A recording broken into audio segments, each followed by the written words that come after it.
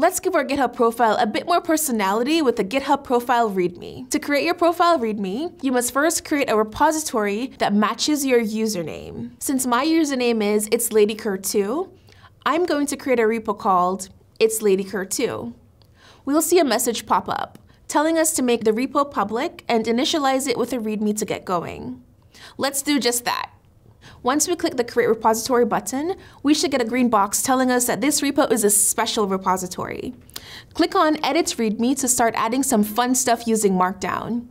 You can add images, GIFs, social icons, GitHub stats, and much more to your profile READMEs. I went ahead and created a template that you can copy and modify according to your liking. Navigate to this repository, copy the Markdown code, and paste it into your repo's README. Edit the content to your liking, and once you're done, save the file, go to your profile, and you should see a nicely laid out README that's customized for all to see.